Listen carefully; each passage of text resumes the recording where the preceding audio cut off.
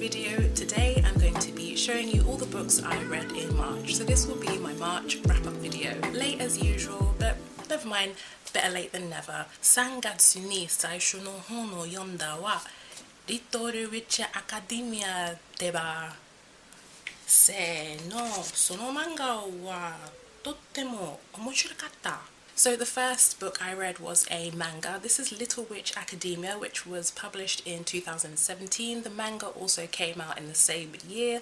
The creator is someone called Yoshinari, and the artist, the guy that illustrated this, is Keisuke Sato. It's basically about this extremely determined, spirited young girl called Atsuko, or Akko for short, Kagari, who has dreams of becoming a witch so that she can follow in the footsteps of her idol Shiny Chariot. So she enrolls in this school for witches called Luna Nova, and there she encounters many misadventures and she keeps getting into trouble. She's also quite a bad witch, so all the other girls laugh at her and make fun of her, but she's very, very determined. She's very headstrong and very focused on her goal. This is the first volume. I think there are 3 volumes in the manga, so it's not very long. It's quite an easy read. I enjoyed this as kind of like a guilty pleasure manga, so yeah, I did quite enjoy it. It's quite good for a bit of fun if you're interested, if you're into that sort of thing. This is the first book I read. The next book I read is The Sun and Her Flowers by Rupi Kuar. This is a collection of poems.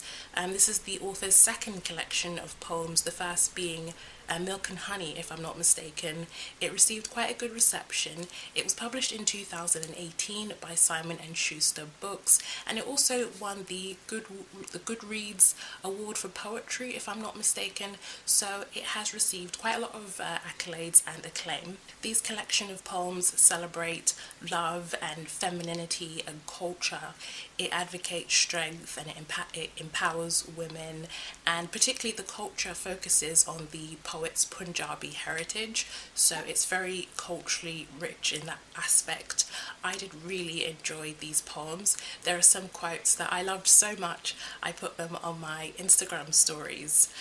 So yeah, as a whole, I really enjoyed this book. I think she has a really good eye for imagery. The only reason why I didn't rate it 5 stars is because I felt like there were some poems that were being told in quite a mundane way, where it was a bit like I was reading articles of arbitrary facts. So that those poems, I feel like they lacked the poeticism of the other poems, and that's the only reason why I didn't rate it as highly as I could have done, but otherwise a highly recommended read. Next we have The Mastery of Love by Don Miguel Ruiz, which was published in 1999 by Amber Allen Publishing in the States.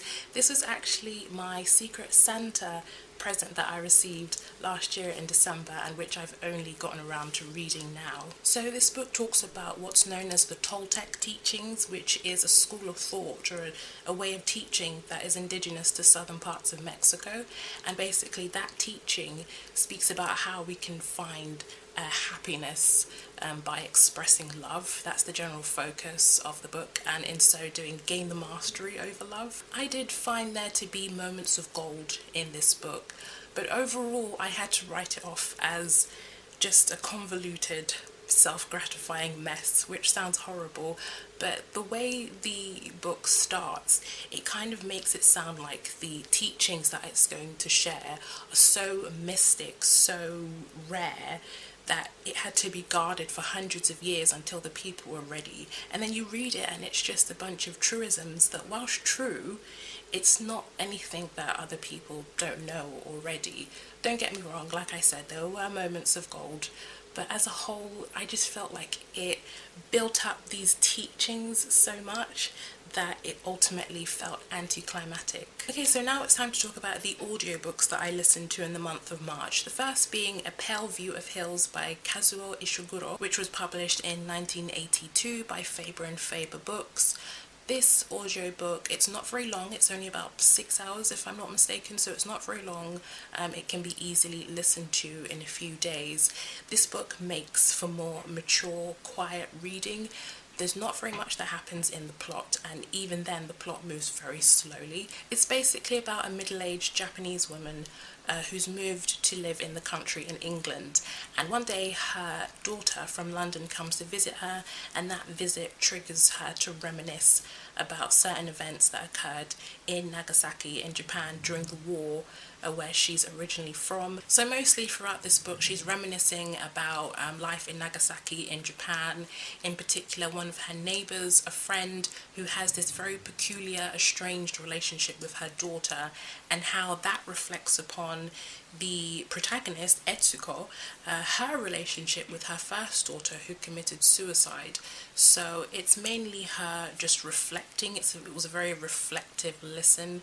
I did appreciate the poetic irony that the book speaks about, but altogether it was a forgettable read that I can't really recommend because it didn't really leave any lasting impression on me. The next book I listened to was Milkman by Anna Burns. This is a book that I decided to listen to purely because of the hype that it was garnering all over social media. Milkman was published in 2018 by Faber and Faber Books. Also in the same year it won the Man Booker Prize, and the following year it was shortlisted for the Women's Prize of Fiction. The audiobook was narrated by Brid Brennan, who did an excellent job. However, the audiobook is about 14 hours long, so it's quite a long listen, especially for people who aren't big fans of audiobooks.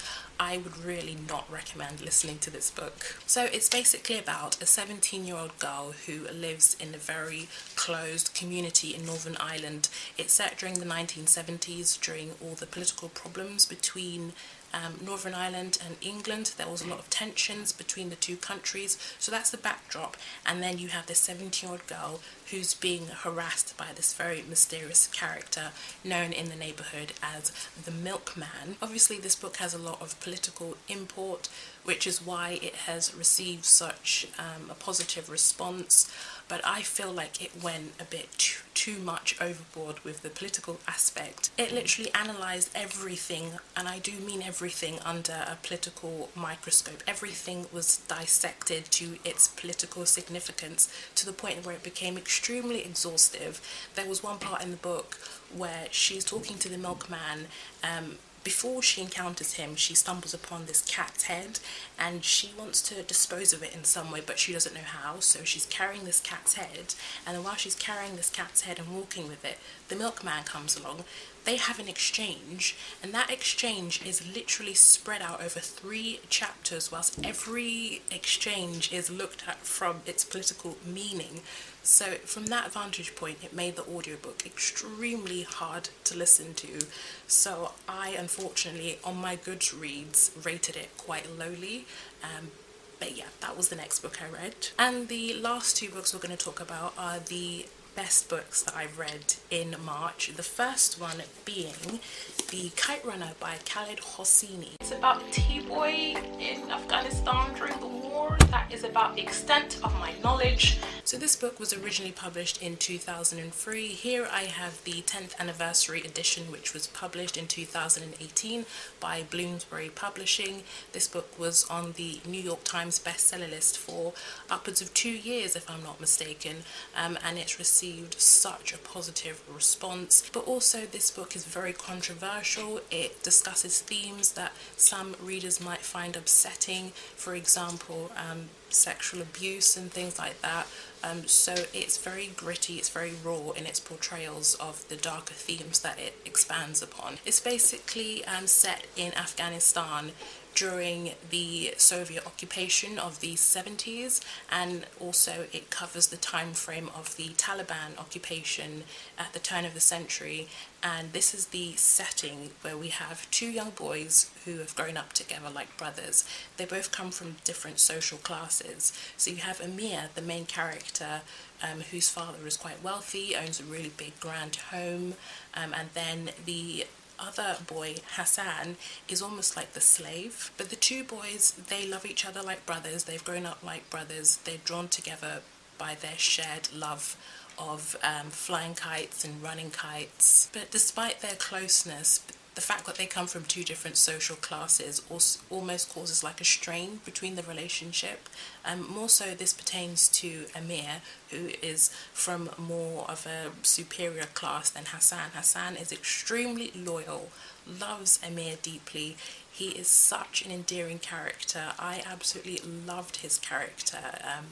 Yeah, he's such a loyal friend, and Hassan doesn't always, sorry, not Hassan, Amir doesn't always reciprocate this, and so it leads to like this path of guilt that he goes down on, and the need for him to seek redemption. And I won't say much more than that, but I feel like the themes that it discusses, like fatherhood and redemption and things like that, is done extremely well. I feel like it did live up to all the hype and the acclaim that I heard about prior to reading it. I will always personally, you know, favour A Thousand Splendid Suns over this book, but otherwise a fantastic read. Khaled Hosseini is quickly becoming one of my favourite authors, and of course I have to recommend this book. It is amazing. And finally we have the last book I read in March, and also the best book. This was my favourite book that I read in March, and that is The God of Small Things by Arundhati Roy. This was published in 1997. It also won the Booker Prize of the same year. I forgot who the publishers were, but I will make some sort of indication of that. Oh, I just checked, it was Flamingo Books. It was published in 1997 by Flamingo Books. So this book is set in India in a place called Kerala during the 1960s, and it's also set in Kerala. Does anyone know where Kerala is?